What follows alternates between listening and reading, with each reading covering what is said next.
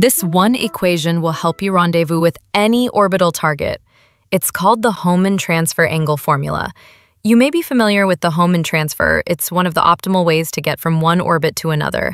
But when used with this equation, when we move to that second orbit, we can rendezvous with a target that is already in that orbit.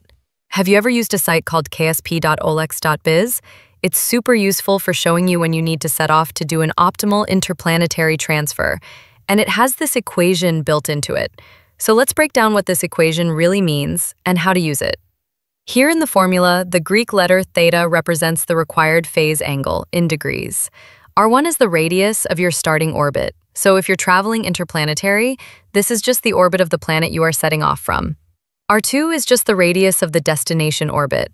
Now, since orbits aren't always perfectly circular, you should use the semi-major axis for the radius. This is just the average of the apoapsis and periapsis, measured from the center of the primary body, not the surface. When we actually plug numbers into this formula, we get an angle in degrees. This tells us the phase angle between our starting point and our target that we need to do our maneuver from. For example, let's try Kerbal and Duna. ksp.olex.biz tells us that the angle should be 44.36 degrees.